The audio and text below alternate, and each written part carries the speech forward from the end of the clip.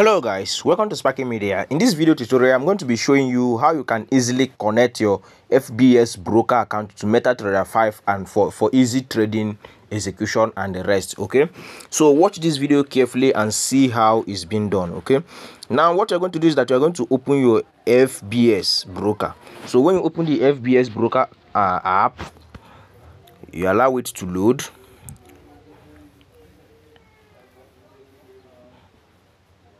Okay, you enter your password or you authenticate.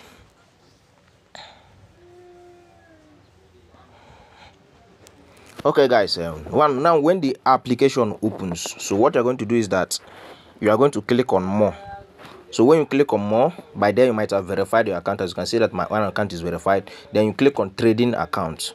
So when you click on trading account, now when you create your account newly, you discover that they will show this place. Instead of you seeing generate password, what you are going to be seeing is click on see password. But if in this case you don't have that option is not shown, what you are going to click on generate new password, or you can still click on generate new password. So click on it.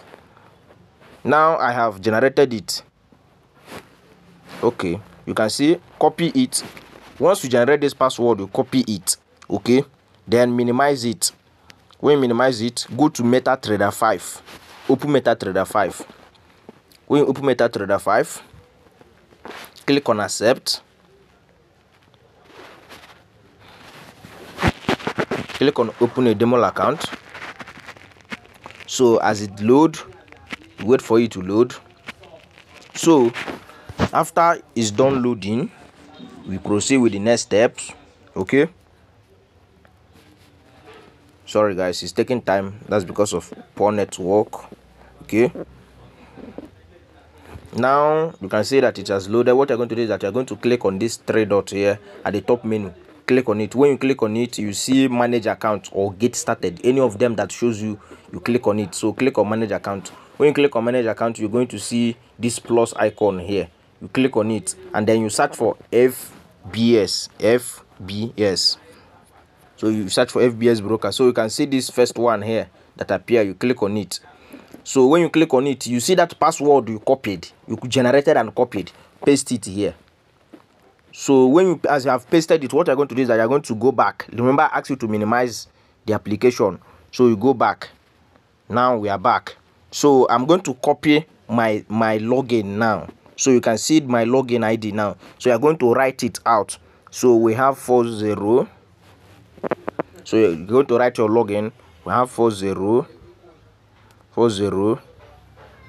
We have 23. Then 47.